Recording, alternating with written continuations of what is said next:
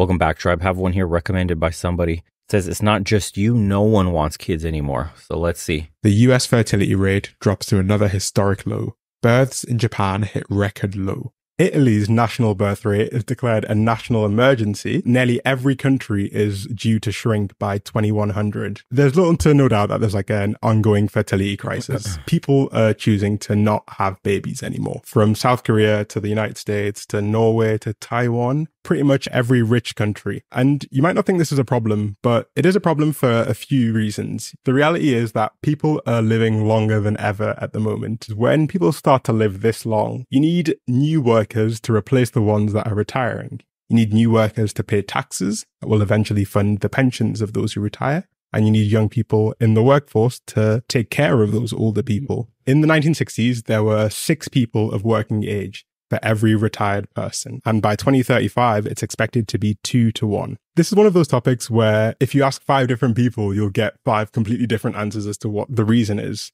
People tend to have quite strong opinions. Some people might say it's a cost of living issue. Some people might say that it's to do with declining rates of religion in the world. Some people might blame women's liberation movements, for example. Either way, no matter what people say, they're typically pretty certain that either their experience or their belief is the reason why on a global scale people aren't having children. I think we can do better than that, because when I see that there's a problem that is affecting Norway, the US, Taiwan, and France, I tell myself that there's got to be like a better answer that we can give, right? Because these countries are completely different. The childcare situation, for example, in Yeah, what we covered in a prior episode with China's nowhere women and leftover women, and I was making the case that I think it's corporate culture. I think it's capitalism that's hijacked by corporatism. We're experiencing economic growth through corporate setups. Corporate multinational companies, guys, is like the backbone of what makes a country rich these days, right? Who has the most multinational powerful corporations? They then exert their influence on the politicians with infinite campaign donations, or just outright being a huge chunk of the economy, like South Korea, 3 companies or something like a majority of the GDP of that country. So they have outsized political influence, and they subvert at the expense of the voting citizens, the entire government structure that benefits them, meanwhile taking away from the average person. So if you look over the last 50, 60 years, in all these countries, corporations have sprouted up, grown, and gotten bigger and bigger and bigger, and rivaling countries now in strength and influence, money, all that stuff. And short term, amazing for corporations. Laws are being passed and legislated in their favor at the expense of family planning, young people being able to afford buying homes, jobs that are in their areas that pay enough to start a family, any sort of discounts or incentives or government programs that help people start families and have children. I mean, look, in the United States alone, it costs how much money just to birth a child at a hospital? And then how many weeks do you get off for parental leave, both mother and father? Just look at the numbers. They're absolutely brutal. In America, paid maternity leave is 12 work weeks, and it may be used during a 12-month period. In other countries, in Europe, it's 12 months. You get 12 weeks. Do you know what that does to a woman to have a baby and then 12 weeks later essentially return back to work? The anxiety you get from not being able to hold your baby. Do you think that's healthy for the baby itself to not have contact with the mother? What about paternal leave? I don't think America even has such a thing as paternal leave unless you're in a high-flying, cushy job as a CEO or some shit. In Europe, paternal leave is a thing too. But again, we're going back to the economic snapshot. It's impossible to start a family. Economically speaking, we cannot finance it. We're hardly able to pay ourselves to have food on the table, to even rent a damn place. There's people that are now all the way down to sharing rooms, because the jobs they do have are in a city where inflation has run away from them, pay has not kept up, and they can't even afford their own place. Now you want to add a woman and kids on top of that? Shit is wild. Let's see. Norway is vastly different to the childcare situation in the US, which is vastly different to the UK. So I feel like we can get a better answer than just this one-line solution of, oh, it's the cost of living. I think we can do better. If you'd asked me, to be honest, like even just a couple of weeks ago, I would have put the blame squarely on the cost of housing. In fact, there's this one chart that lives like in my head rent-free. It's a chart that compares the growth of house prices to the growth of incomes in the UK. And intuitively, to me, it feels like that's why people wouldn't want to have kids. And to a lot of people, it feels that way. but I want to challenge my intuition and maybe we can reach a more nuanced answer as to why this is more of a global problem than necessarily a specific localized problem. For example, this is a piece of research from the US, which tried to establish what the effect of a $10,000 increase in housing would be on people's decision to have kids. Unsurprisingly, if house prices go up, it corresponds to a 2.4% drop in the decision to have kids if you are renting. However, if you own your home, you actually become more likely to have kids as house prices go up. The net effect of this is that when house prices go up in the US, more people actually want to have kids, which is really counterintuitive. But there is some variance because in the UK, the effect of increasing house prices is a net decrease. And this is just one piece of evidence that immediately helps us understand that we can't just think of this problem as a one-line solution. Clearly, housing can't explain the full picture. I think the cost of having children is another huge factor that people typically fall back on when they explain the reasons why people aren't having kids. It's too expensive. However, it seems that even paying people to have kids isn't working very well. Taiwan spent more than $3 billion trying to get its citizens. Yeah, but all those programs from the government were shit. So even though they spent $3 billion, like what a person gets to have a kid does not help cover the kid through the lifetime expenses. 18 years. You need help for 18 years in the current economy. You do. It's absolute bullshit that they'll give you a one-time $1,000 payment or they'll give you some, tax break for a few years, or it's bullshit. We need housing. And we need some of the old things that were done in the past. I'm not going to tell you by which country this was done, but go look it up yourself. The government would provide new families with brand new homes that were built to spec for the highest standards possible in the private sector. You were also given a 25% off loans for every kid you had. So at 4 kids, I believe is what it was, you could have essentially an entire loan written off. Very low to no interest rate on anything to help a family get started because interest is the devil. Interest is what eats you alive. I mean, imagine that. Imagine these policies, guys. In the United States, for example, right now, the government will build you a house to the highest spec possible compared to the private sector. The loan that you would be paying the house down with will come with 0 interest. All you have to do is have kids. 4 would completely wipe your loan out. And the society would get 4 kids now that in taxes alone throughout their entire lifetime will most likely end up paying back into the system far more than that initial loan for that initial house, which, by the way, even if you somehow still owe on it, you only have a couple of kids or one, the value of the property rises so much that you could offset the cost of the entire loan by refinancing. Anyways, you could sell that house and downsize in time. It's almost a win-win scenario completely, but we don't have forward-thinking ideas like this that are family-oriented. We don't live in a family-oriented society. We live in a corporate-oriented society. They only care about corporations. That is why it seems better than ever to be a corporation in the United States today. Legislation, legal loopholes, bureaucratic red tape, all of that is now so easy for a company. The right to fire you whenever they want, price gouging to extreme levels, making a ton of money, buying, influencing, and completely corrupting the entire democratic process with unlimited campaign donations. I mean, we had Citizen United passed in the United States. That's basically marking the beginning of the end of America, where corporations are people and they can donate unlimited funds to political parties and representatives. That's crazy. So if you're a corporation in the United States currently, or any of these places where corporations have outsized influence on government, you're screwed because they buy the politicians, they pay for the campaigning, they get legislation in their favor at your expense, because at the end of the day, it's them versus you. It's the haves versus have-nots. That is why you're on the losing end of this. You have no influence over government. Your vote doesn't actually matter. They pay for both sides of the party. They will benefit one way or another. Whoever wins, it doesn't matter. They will use their money to buy influence to get legislation passed in their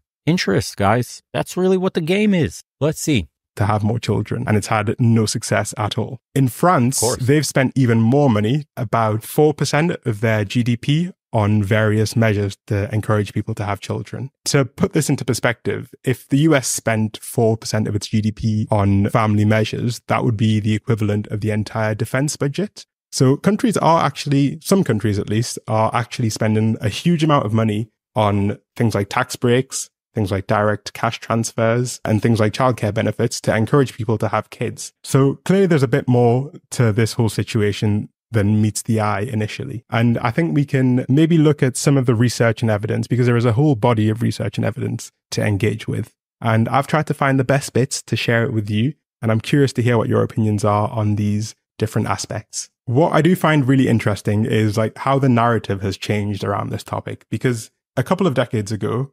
overpopulation was all the rage. All of the discussion around the number of people on Earth revolved around the fact that there were too many people. And we have two people to blame for this. First of all, we have this dude here. His name is Thomas Malthus, and he is an 18th century economist. And he was the first major figure to really write about this idea of a population boom. He saw that the quality of life in 18th century England was dropping pretty quickly. And he said that there was just too many people and that we'd get to a point where there wouldn't be enough food to sustain the growing population. And a couple of decades later, another professor wrote about the same topic. His name was Paul Ehrlich, and he wrote a book called The Population Bomb. And people really believed them. To kind of put into perspective how scared people were of overpopulation, I want to share a quote by the chairman of the Federal Reserve in the US, who said that overpopulation could be more explosive than the atomic or hydrogen bomb. Even on the other side of the world, in China, these fears of overpopulation promoted China's decision to implement their one-child policy, the whole package of laws and regulations designed to stop Chinese people from having more than one child. If we fast forward to today, those fears were like clearly unfounded. I think most of us understand that food insecurity is a distribution problem and not an agriculture problem. And instead, we've ended up in the situation where underpopulation is the problem, where there are not enough young people. And I want to take a little bit of time to talk about the US specifically, because I think they've got some really interesting factors that paint a different picture of the fertility crisis to the one that you might have in your head at the moment. This is a graph of the US fertility rates, and it's the kind of graph that makes you want to jump to a specific conclusion or a one-line answer as to what's going on here. But the real interesting part of this graph isn't what it looks like now. It's what it looks like when you kind of break it down by demographics. And thankfully, The Economist has done this for me. If we look at birth rate divided by age, we see some really interesting trends. Somewhat surprisingly, the fertility rate amongst women over 30 has actually been steadily rising since the 1990s. However, you might see something else that's quite interesting. Birth rates amongst 15 to 19-year-old women in the US dropped dramatically. The actual figure is 77%. And they actually explain that more than half of the drop in America's total fertility rate is driven by women under 19 choosing to no longer have kids. Around a third of these births would have been unplanned, and the majority of these births would have been on low incomes as well. In the UK, we actually see a similar trend where women at age 20 are having half as many children. Unlike richer women, these young women are not going to compensate by having more kids in the future. And I really wonder what a country's birth rate actually is when you split the demographics even more by race, by natives. Because, listen, mass migration into Europe and porous borders in America is a topic that we have to have for conversation. These first-gen immigrants, migrants, illegal, whatever you want to call them, asylum seekers, blah, I don't care what word you use. They're coming in such high numbers that they're impacting the birth rate of these countries. When you look at what's happening to the natives of these countries, and if you were to look at those graphs and see what the native-born birth rates are, these numbers will be far more shocking to everybody listening right now. These countries like Germany, Sweden, all of them that have a somewhat acceptable birth rate, although still declining, if they only reported on the natives, their numbers would be in the shitter. It would be talked about nationally. Honestly, how this isn't seen as a threat to national security and a national emergency, it blows my mind that these countries aren't taking it that serious. But of course, you know, when you import millions of people and you don't vet them, don't check for anything, and borders are porous, and you use them to basically fudge the numbers and increase your demographic, increase your population, and temporarily your birth rate at the expense of the cohesion of the social fabric of society, go, okay, yeah, we won't go there, bro. Let's continue. And I actually want to take a brief second to have a little aside and talk about the fact that often the most vilified group of people are actually the most important group of people to society. I'm sure you've heard young single mothers described as a burden on society or as lazy. But clearly these women were actually like the backbone of the economy. It's an aspect that I feel many people don't actually think about. Obviously, it would be unreasonable to say that the reason that no one is having kids is purely because teen pregnancies are down. The economic aspect of it is clearly important. It's clearly relevant.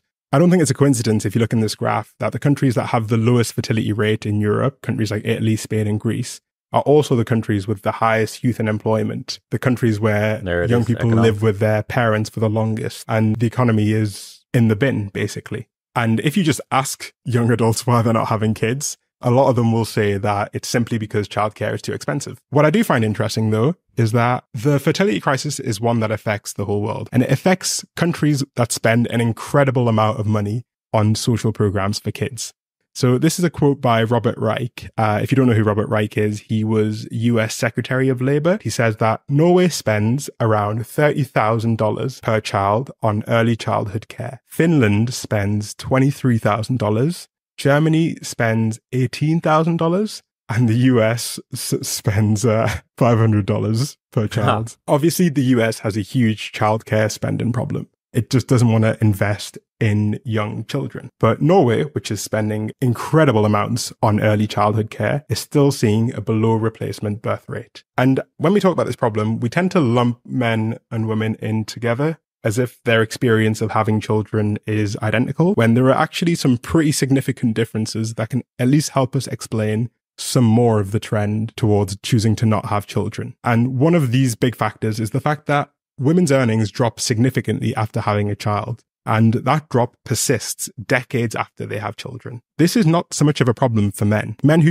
This is basically solidifying what we say. Women can't have both. You either choose to be a career woman or you choose to be a wife with kids. Look, the graphs alone say that you can't have both. You're going to suffer in one or the other. You have to dedicate yourself to your career, which means your family will suffer, or you dedicate your life to your family and your professional life suffers. You can't have both. And society isn't pushing women to have families and to have children today. What they're really wanting is more slaves for the debt-driven economies that we're under, because we need to pay more taxes to fund all these wars and money laundering and misspending and corruption and private contracts and, oh my God, the trillions and billions and millions that just constantly disappear. We can't audit. We don't know where all the money is. Sorry, guys. While the roads that you live on continue to be full of potholes, the bridges you drive past continue to crumble. The infrastructure all around you is becoming deplorable.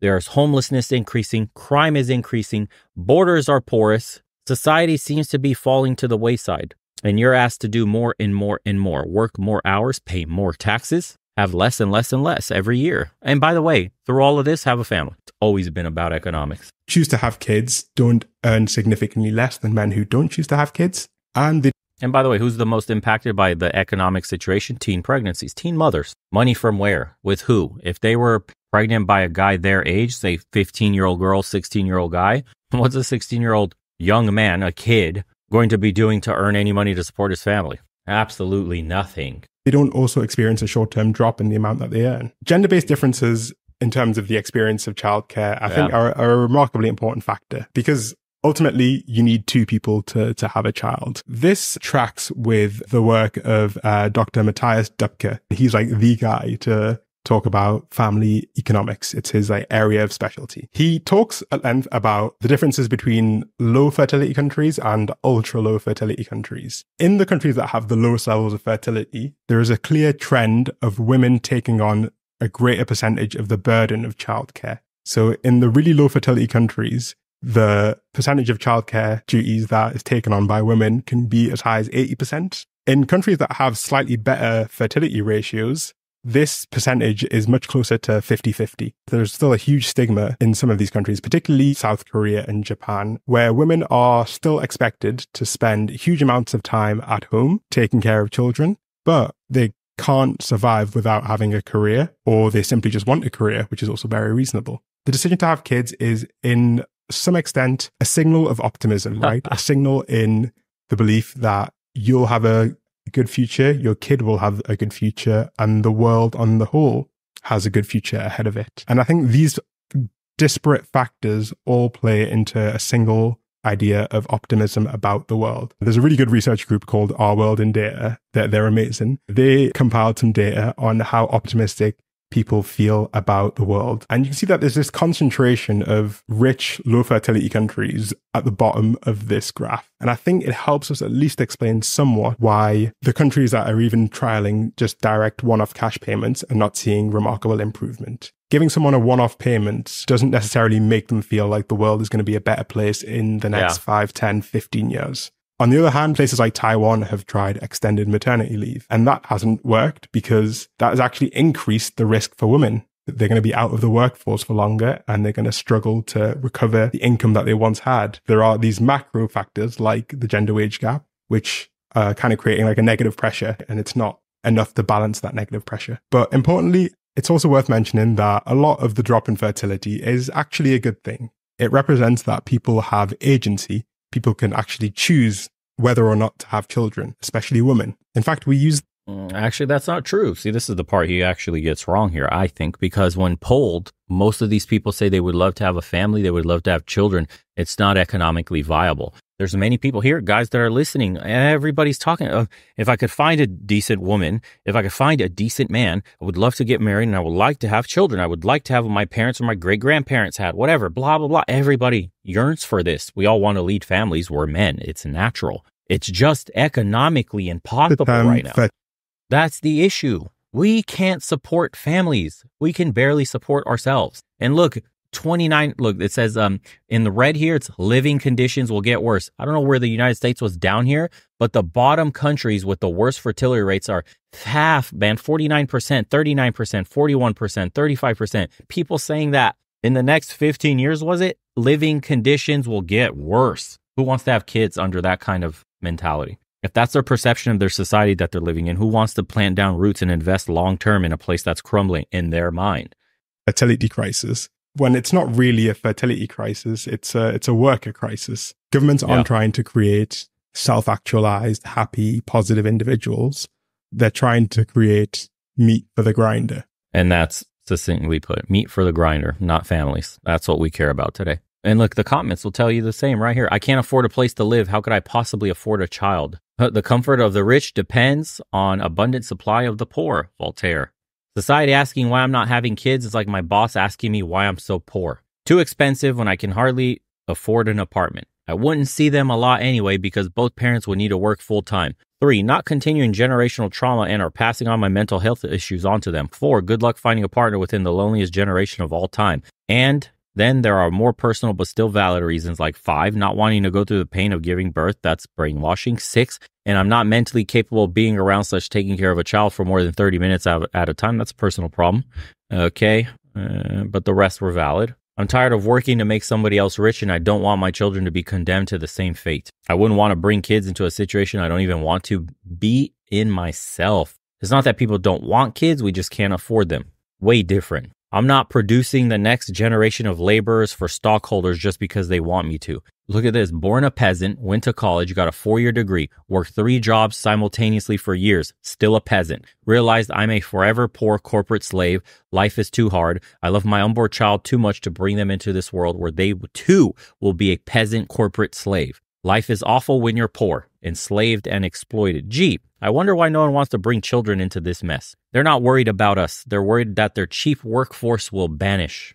As a Taiwanese woman who doesn't have kids, I would like to tell you it's mainly because the working environment here is simply bad. Children are forced to enter a very competitive education system as early as possible, and I don't want anybody to experience the same struggle I did. Another one, it's all work culture. Why would I want my kids to work a meaningless job that brings them no joy so a boss can buy another luxury vehicle? No thanks. Fewer people are willing to pretend it's okay to raise a struggling family. The wolves are complaining that the sheep aren't breeding. I married my best friend and we have no kids. We want kids, but the harsh reality of bringing a little one into a world that seems to be actively working against them is just not worth it. Look, my boyfriend and I have been together for 18 years. We can't afford to get married. I would lose my medical insurance. We can't afford a house. We're waiting to inherit a house from his family member. I worked for about 15 years after college in a number of different jobs that span multiple years. Never had benefits, never earned more than minimum wage. He has a literal Nepo job through his dad, a huge leg up. We both want to be parents. I've wanted to be a mom for the past 10 years. We even have names picked out for our future kids. A few weeks ago, my boyfriend went through our finances, looked at his taxes. He put his head in his hands and let out a huge sigh. He told me he doesn't make enough to afford kids. He doesn't know how we'll ever be able to have them. It killed a part of my soul seeing him feel so ashamed, thinking that he's essentially failing as a man. With 40 years old creeping up on me, I'm starting to accept that we'll never be parents. I'm going to end it on that. Thank you guys for tuning in. If you have, follow the second channel. I post the videos up here. It's called Borefic. Appreciate everybody that's joining us on the private community calls, everybody that's doing the private consultations, and everybody buying shirts. It helps support the channel directly. We'd love to have you on the calls, share some wisdom, new perspectives. And again, it's kind of a heavy one. Let me know what your thoughts are in the comments below. And what are the reasons you don't have kids yet? And we'll see if it aligns with a lot of what I've just read and what we've just seen, and some theories about why this is happening and different societies all around the world with completely different value systems. See you guys on the next one.